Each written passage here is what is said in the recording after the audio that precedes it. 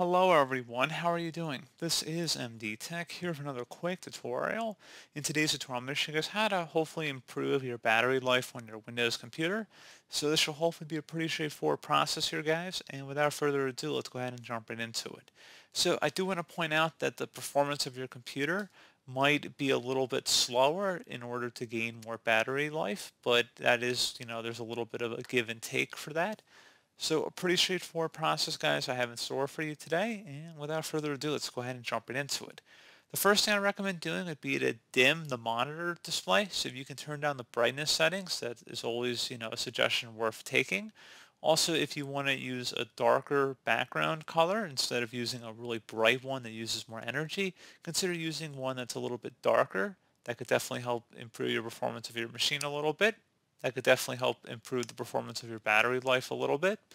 And now we want to go ahead and jump into some settings we can modify. So open up the search menu and type in Control Panel.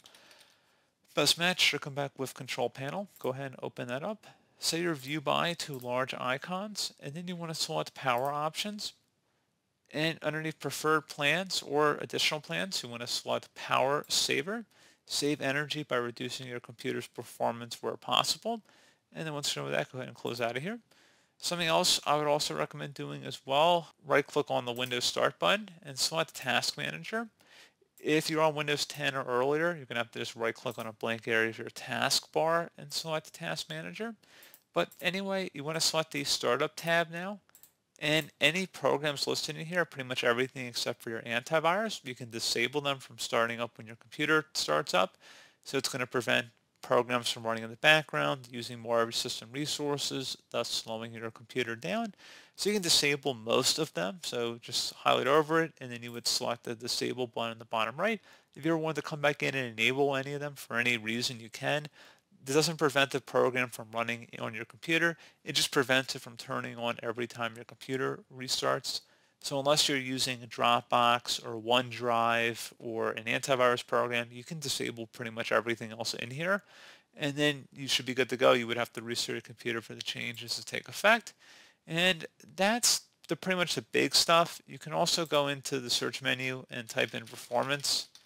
And underneath Best Match, you want to select Adjust the Appearance and Performance of Windows, and go ahead and open that up. You can select Adjust for Best Performance and then Apply. Please note that some of the more appealing graphics are going to be diminished if you do that. So just keep that in mind, especially certain text will also be adjusted here as well. So sometimes I like going in here and then kind of going one item at a time and then enabling stuff again. So there's usually a middle ground between a best performance and best appearance. And again, that's more of a personal preference here, but you can definitely increase the performance of your machine by adjusting for best performance. But again, it's going to affect the user experience a little bit more than the other options, I would say. So pretty straightforward process on that, guys. I do hope I was able to help you out, and I do look forward to catching you all in the next tutorial. Goodbye.